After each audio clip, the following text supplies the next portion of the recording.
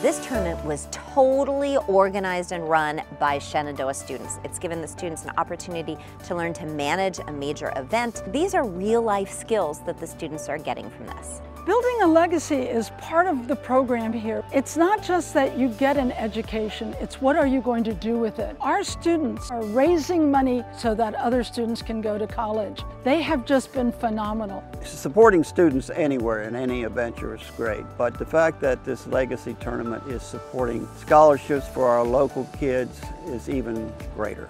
Well, I think as students, the reason it's important to teach them about this legacy mindset and building a legacy is that you want to learn early in your career about how to give back and how to make a difference. And so we want to show them how to do it. This class really taught me to step outside my comfort zone, take that first step, reach out to people, talk to really great leaders in this community. What stretched me the most was actually having a deadline, because I need a deadline to get stuff done. Calling random people that you have never talked to before and asking them for money is really hard and challenging. Honestly, the whole class is such a great learning experience. There are a lot of golf tournaments in town that people can play. What makes this different?